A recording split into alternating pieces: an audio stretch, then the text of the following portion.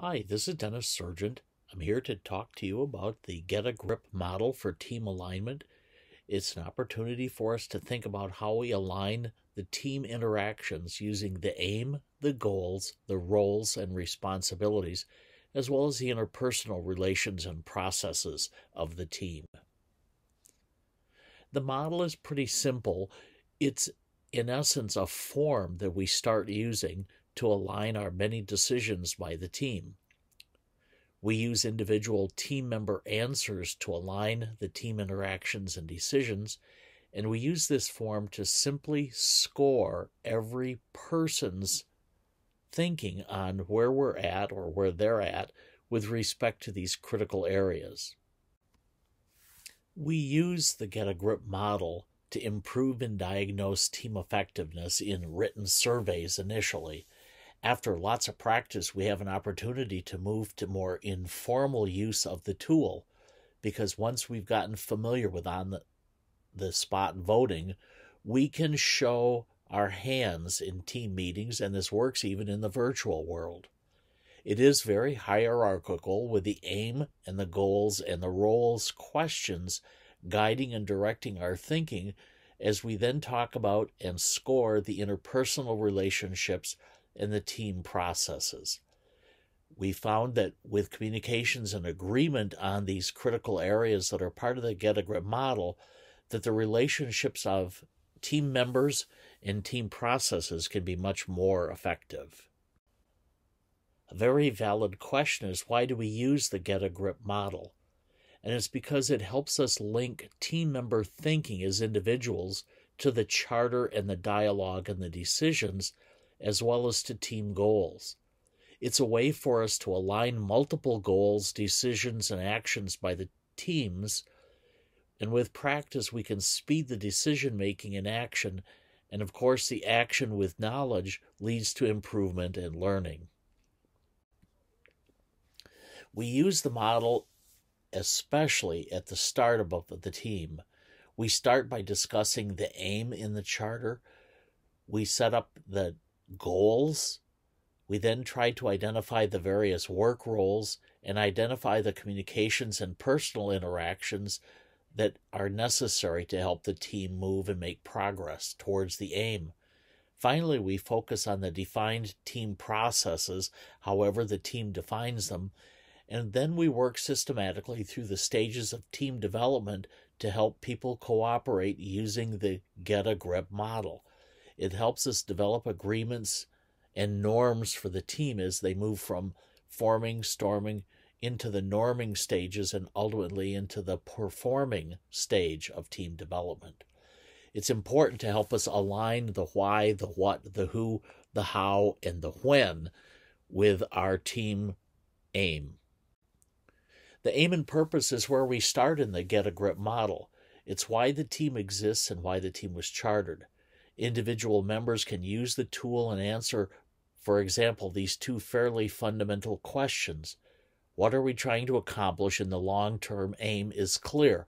They get a chance to take that statement and say, I agree or I disagree. I strongly disagree or I strongly agree. And in essence, each member answers that question and the next, which is the statement that the aim in the team charter is understood and used by the team, and the sponsors support the aim. Again, they get a chance on that scale of 1 to 5 to self-assess, and then the team discusses where each member agrees or disagrees. And we only move forward when the team's score is agree or strongly agree. And if we have disagreements, we have to get them resolved before we move on. The next stage is to talk about the goals. It's what we say will improve, and then identify the work roles of who will do the work to reach that goal. And it's not just that it's one person. Sometimes it'll be all of the team. But the individual members use the tool and answer this clear question with a score. The goals are clear and people are committed to the team. They self-assess on the same 5-point scale, and after everybody's made their assessment, the team discusses where they agree or disagree. The team moves forward when the team score is agree or strongly agree, and they resolve disagreements to move on. If any member of the team is not agree or strongly agree, then we obviously have a gap we had to address. The roles and responsibilities section of the GRIP model are very important because who performs the work is critical for success of the team. You can see the design team roles that are listed here, and your team may decide to use other roles, but it's important for individual members to use the tool and answer these 4 very critical questions and to score where they're at on the scale of agree or disagree. The work is organized in a way which clearly leads to accomplishing team goals. Score that. Then score the question. There's maximum use of the different resources of people on the team. Then score. Everyone is clear about what responsibilities they have and the jobs they should do. And last, score on this challenge. The leadership is shared. Once the team has agreement or strong agreement, we move on, and we don't move on until all disagreements are resolved. With respect to interpersonal relations, we use the same methodology. Again, it's on a scale of 1 to 5, from strongly disagree to strongly agree. We ask every individual team member to use the tool and answer. There's trust and openness in communications and relationships. Time is taken to examine processes between people in order to improve the way we work. And flexibility, creativity, and sensitivity to the need of others are encouraged. After we have a discussion about where we're at individually, we move forward when the team average is agree or strongly agree. Last, we move on to processes, and we ask especially for the PDSA cycles that the team needs to run in order to learn and improve. We ask these questions about decisions and conflict. The statements to score, on again the score of strongly disagree to strongly agree, are decisions are made based on who has the expertise and the best information, not on hierarchy or authority. And then we score conflict on the team is confronted openly and constructively.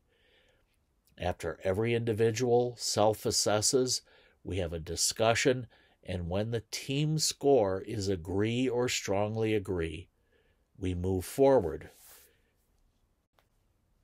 Once a team has gotten highly skilled at using the form, it's very possible to migrate to using your hands.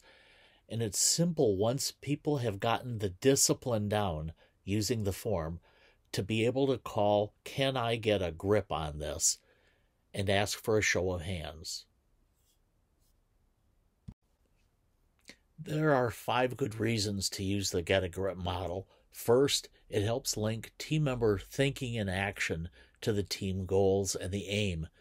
Second of all, it's a way to align multiple goals, decisions, and actions by design teams. With practice, you can speed decision-making and action, and you can agree on direction, goals, roles, responsibilities, and all the aspects of the Get a Grip model. And action with knowledge leads to improvement in learning, and all of these lead to improved team alignment and better results. I want to thank you for your kind attention and hope that we've helped you think through the use of the Get a Grip tool, and I'll be delighted to handle any questions, any inquiries at either email or at my phone number that's listed here. Thank you very much for your kind attention.